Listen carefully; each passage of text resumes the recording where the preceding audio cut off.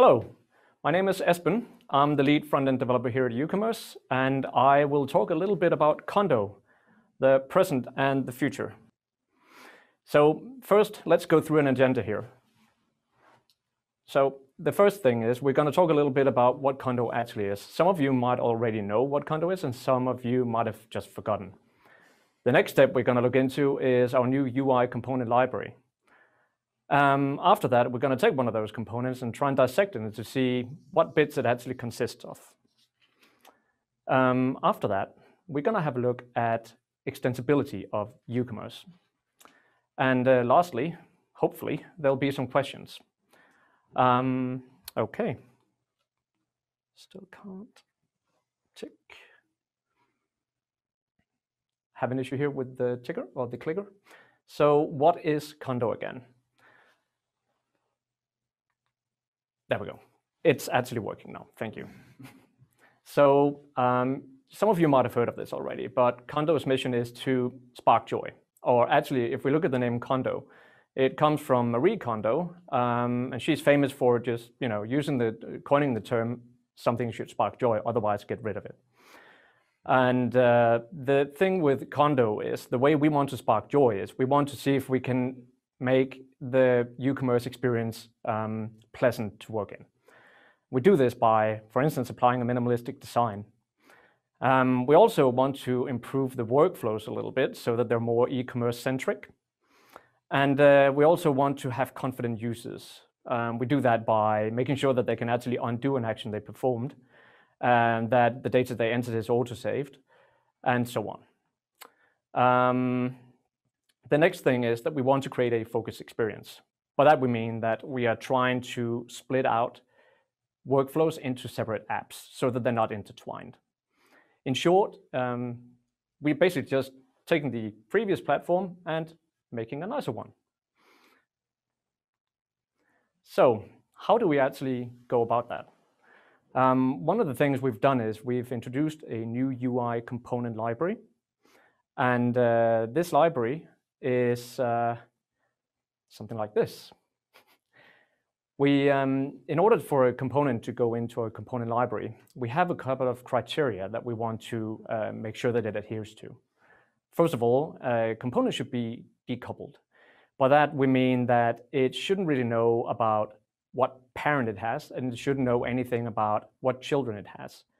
It just knows that it's there. For instance, a button doesn't know whether or not it lives in a modal. It doesn't know whether or not it lives in a modal or in an app or in a page. It just lives in a void. The next thing is it should have a single responsibility. So if we're talking about the button again, the button should do what a button does. It can show some text, perhaps an icon. That's basically just something you inject into the button. And it should also be able to emit a click event.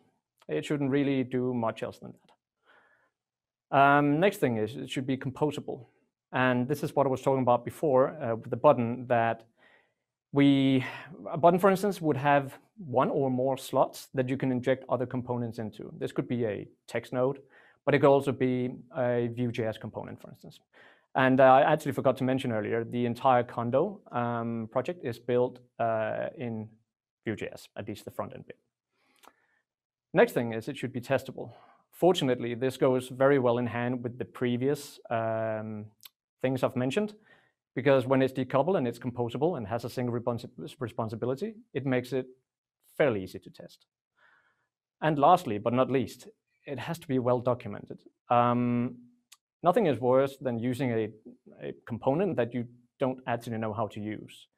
And this is actually where the next step comes in. So we use a tool called Storybook to help us with this.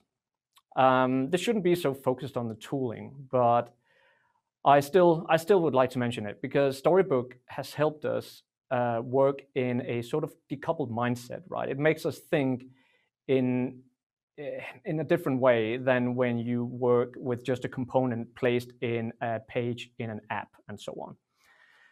So how does it do that? Well, it does that by basically creating a sandbox for each component. And within that component, you can then, what you actually do is you create a story, as it's called. And you can create several stories for a component. And this is bringing me to the next point, which is state can be expressed as stories. And so for instance, if you have a button and the button has it can be disabled, that would be a state. You would write a story for that. That means users, actually your fellow colleagues, and in this case, the colleagues on our team here, would be able to see, okay, so Louisa created the button component and it can actually receive a disabled prop, and then become disabled. And this is how it looks when it's disabled. It also allows us to easily stress test components. Storybook has something called controls, which allows you to alter the props that go into the component. That means you can, for instance, try and see how does the button behave when you enter 250 characters into it, or special characters, or whatever. And then the most important bit, I think, is that it does automated documentation. Besides showing a nice little visual representation of the component, and you can fiddle a little bit with the component, try and see whether or not when you click it, it actually does what it's supposed to do. You can also make Storybook auto-generate documentation. And it does that by analyzing the component and looking for things like doc blocks. So if you have a view component and you have a prop, you can take that prop and annotate it with a doc block. And that would then be output into the documentation, which is pretty cool. A bonus feature that most front-end developers at least will really appreciate is the fact that it has built-in hot reloading. To me, that is just, it's just a joy to work with. I highly recommend it. Even if you're not doing anything for Ucommerce, just try it, it's great. So now we've looked at these components here, or rather Storybook. So let's try and actually take a component and try and dissect it. This is not going to be the button component because that would probably be a little bit too simple. So let's try and have a look at the navigator component. The navigator component is a somewhat abstract component. It requires to be composed of several other navigator-related components. What the navigator does is it's very similar to the Finder on your Mac or the Explorer on Windows. It basically just provides a way that you can traverse an item tree. So the thing is, as I mentioned before, the navigator can't really do much on its own. So let's try and actually look. Let's try and look at an actual implementation of the navigator. And funnily enough, Søren actually kind of showcased it before. It's the media navigator. So the media navigator actually implements the navigator view, and the navigator node. And here is the content navigator that Søren also touched upon. It's the same component, just composed in a different way. Let's see. Right. So let's try and have a look at how we would actually compose an instance of the navigator component. As you see, highlighted with blue, we have the outermost component, which is the navigator. The navigator consists then of a navigator view and a navigator node. Okay, oh, I actually went a bit too far. There we go. The navigator node is, the navigator implements one or more views. And by that, I mean that you can choose whether or not you want your nodes displayed in a grid view or in a row view, whatever you decide, really. And you can even make it a dynamic component so users can choose to switch the view at runtime, just like you're used to from your Explorer or Finder. Some data is best presented in a grid view, that might be a gallery, and some data is just best presented in a list. Right, so the navigator node, the last one, it's actually kind of like an optional helper component. It employs some of the common states that you would have for a node, like how does it look when it hovers? In this case, in our case, actually, it shows a little outline around the node that you're currently hovering.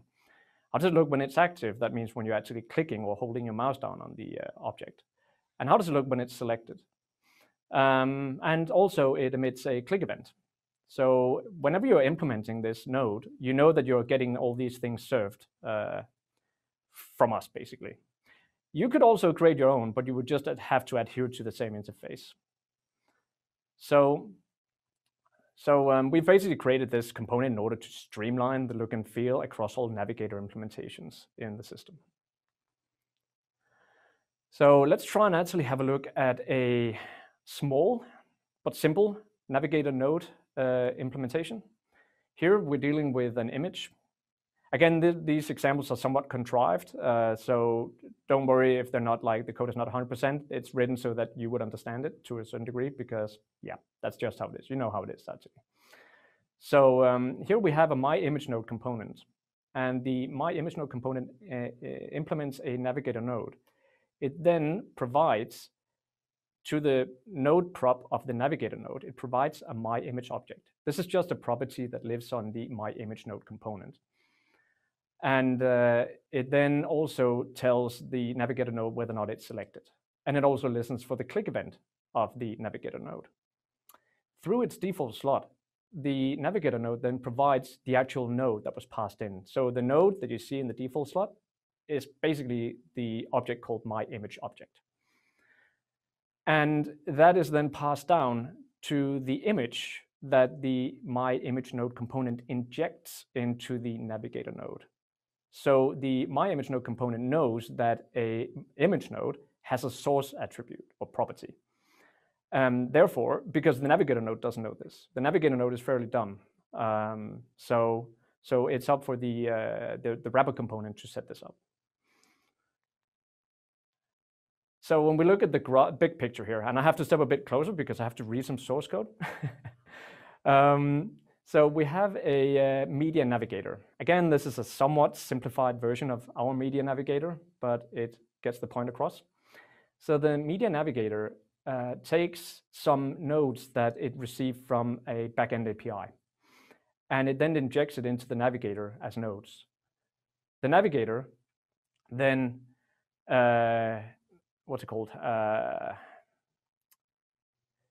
gives those nodes to the component it's wrapping, which in this particular case is a Navigator View component. But as you can see in the first comment there, where it says dynamic Navigator View component, it doesn't actually say that it's a Navigator View component, it just says it's a component. That's because it's using a view dynamic component. So we can then say that if the user has selected to show items in a grid view or in a row view, it will render out the particular view that the user has requested. You can also hard code it if you want to, if you don't need this toggling at runtime. So what the view does is the view will iterate over all the nodes in the collection it was given by the navigator.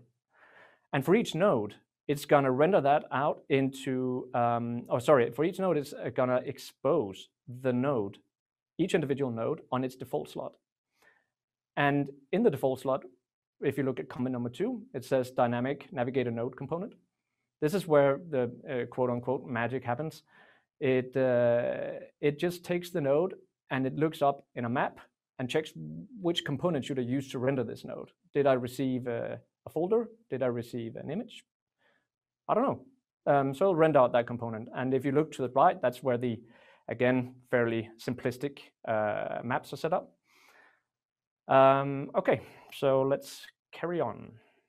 So what this means is that the navigator is extremely open for extension, and that kind of works as a segue to this topic here, which is open for extension. Going forward, because you might actually be asking yourself, what can I use this for? This is something you use internally. I don't really care that much, but you should, because we will be able to open this up to you eventually. Right now, there's not a complete certain time frame on it, but it will definitely become reality soon, hopefully. Some of the things you'll be able to extend will be translations. You kind of used that. Extension points, you also know that, but this is obviously all going through the Kondo UI. Property editors and apps. And as a new addition, there will also be sections. So that will allow you to create a group of property editors that makes sense to have grouped together or bundled together. So for instance, let's say you need a custom property editor for Google Maps. That's not a problem. You can choose to use our component library to compose one. You can also obviously decide to write your own. It's really up to you. But if you want to carry on with the Ucommerce look and feel, we highly recommend that you use our component library. Let's see. That was basically it. Thank you for your patience.